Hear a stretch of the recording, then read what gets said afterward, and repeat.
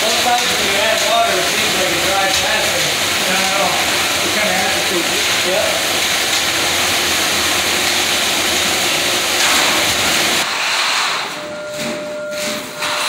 Final finish, Johnny.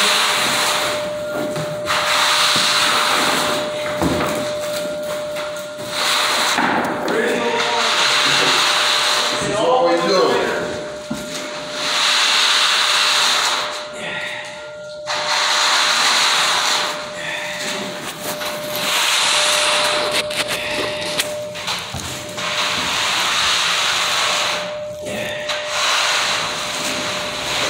There's a screed board with a lawn chair attachment. Now I'm going to die.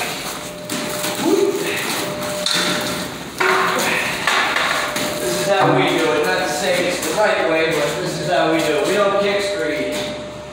Or very rarely do we kick screed. And all you haters out there, I'm sure you little peckerheads are going to run your mouth about, you should do it this way. You should do it that way. When you start paying my bills, then you can run your mouth. Until then, you just watch. Take a look at my Our floor's going good. Yep. Flat, flat, flat. There, I'm up, Joe.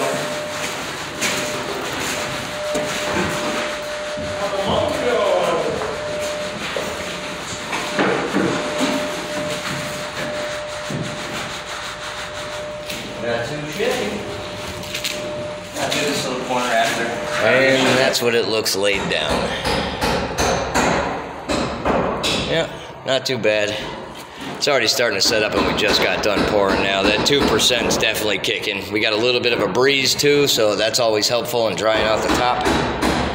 So anyway, we'll keep going with the progress. These videos to start are gonna be a little weird. I'm not used to filming and you know, editing and all that. So I'll do my best and hopefully you'll like it. If not, well, I guess don't watch it. All right, so this is how we do our final edges here. Take this right here. Go like this. Rather than getting on the skidders, here, get like close up. So rather than getting on the skidders, we use this right here. Go all the way around and get everything nice and tight. Look at that good finished product. Right there, float it up, and then that's basically what we got for a finished product, more or less. So it keeps everything nice and tight, gets it right in. We'll go around, you know, 1 or 2 more times and get it real tight. But it's better than getting on your hands and knees or bending over after you do this for years and years and years. You know, gets tiring on your back and on your legs and just about everything. So we find the simple ways to do things. And now that you've seen it with that tool, we're going to use our steel trowel, pool trowel. And we go right to the edges, and to get it nice and tight, you can rock it just a little bit and pull back, and you get a nice tight edge. And again, usually we go over this 1 or 2 times. Get it in there nice. And if you got chatter like that, it's because you're holding the trowel up too much. If you bring the trowel down just ever so slightly, you'll get a smoother pass. You'll do away with that chatter marks. And typically those chatter marks are because the stone. You'll see the stone, how rough it is right there. And so those stones are kind of hard to get down, and that's why we use the machine right here to knock all those stones down and get the cream up. We go around all the lolly columns, all the way around, do the whole perimeter of it, and then the machine basically does the rest. And I'm going to show you how to work that in a few minutes. And now we're on the machine. So this whips up the concrete, knocks the stones down, and gets the cream on top. So we go in a crisscross pattern. We'll go down. We lift up on the handle, bring it forward about 2 feet, and then go over that mark. And repeat the process. Pull down, go over, lift up on the handle, and that's it. Up is left, down is right. Pretty easy, but it leaves an awesome product. And the longer you hit it, the smoother it gets. All right, first pass completed. So it looks good. Went well. We hit it perfect timing. And you want to wait to hit it until you leave, you know, I'd say about 1/8 of an inch impression with your finger. If you push down and it's too soft, don't get on it because you're just going to whip up the floor something fierce. You're going to dig holes. It's going to bounce. You don't want that. So with the machine, it's pretty easy. I mean, if you lift the handle up, it goes to the left. If you push down, the machine's going to go to the right. And I'm talking little movements. You don't need the wrench on it, and the machine will move. You have a blade adjuster right there. If you turn it clockwise and counterclockwise, the blades will tilt or flatten out. I use a combo blade. It's just much easier rather than taking the float blades on and off and back and forth and blah, blah, blah. And at the end of the day, we burn all of our floors anyway. So this floor will basically have black patches all over it. So that's what we call burning the floor. You know, there's a lot of other guys out there that film and whatnot, you know, like Mike Day's Concrete. I watch him. You know, he does some pretty wild stuff. Victory Service, the Concrete Ninjas, and that's actually about all I watch. And, you know, they've been around for years. They have their ways of doing things. You know, they're, you know, dead set on their way being the right way, and that's fine, and it works for them. And our way, same here. You know, this way works for us. We get a fantastic product. We're staying busy. You know, it's just a small operation. It's me and 2 guys. We can handle about 50 yards by ourselves, provided, you know, we don't have tons of chutes moving along.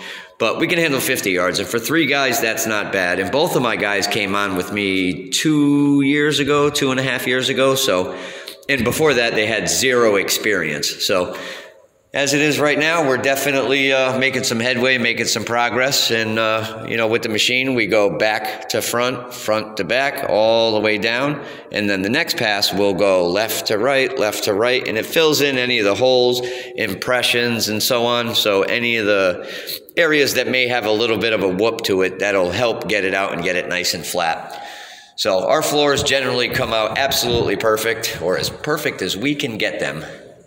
So anyway, that is this portion of it, and that's it. And the video quality right now is going to kind of suck because this is our very, very first actual video, and I'm doing it with a cell phone right now. I've never actually done this before, so we're giving this the good old-fashioned college try, and if you don't like it, well, don't watch it. I don't know. If you do, hit the subscribe button, keep it moving, and we'll keep updating you.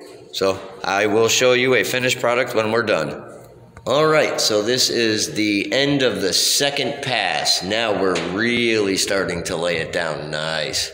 You can see the patterns from where the machine went, but now it's starting to turn. Now it's getting harder. You get that optical illusion of it going kind of like waves. It looks absolutely awesome.